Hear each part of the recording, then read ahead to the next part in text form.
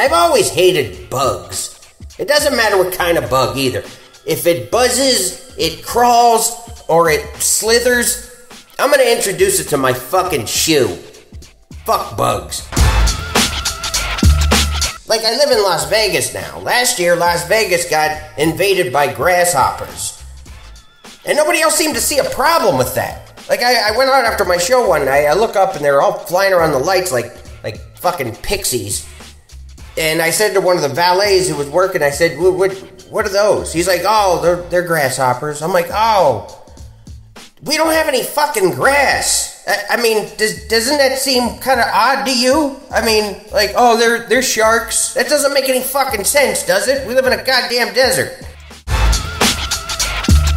Then, of course, this year, it was the murder hornets that seemed to inexplicably arrive on this continent like fucking white people did. Yet, despite the fact that these big Mothra-looking motherfuckers are responsible for 30 to 50 Asian deaths per year, despite the fact that they look like a flying fucking booster shot, I'm supposed to be worried primarily about their threat to our honeybee population. Really, dude? Like, if I stumble across a nest of these on a golf course or something and I'm running for my life, what am I supposed to yell? Oh, somebody protect the bees. Shit. That reminds me of a wise old saying I got from my grandfather. Bees are dicks. Fuck them. Alright, he didn't really say that, but I'm sure he thought it. When I was a kid, I was actually kind of jealous of people who had roaches in their house, because we never had any roaches in our house. We had centipedes. Yeah. Try explaining that one to company. I mean, nobody likes roaches or spiders, but at least they look like roaches and fucking spiders.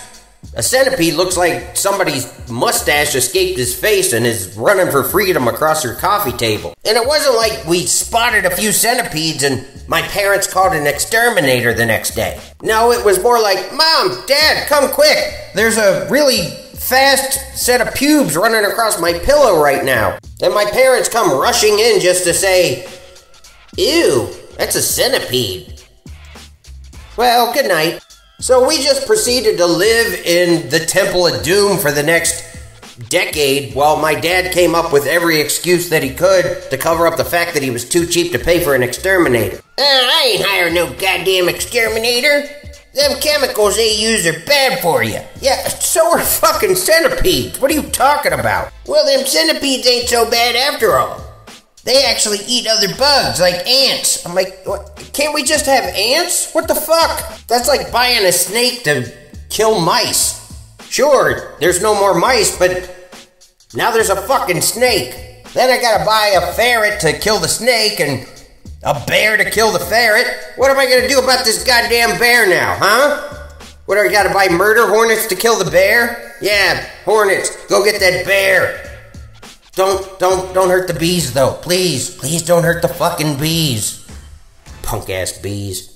We won't cap, what's up? We won't cap, yeah.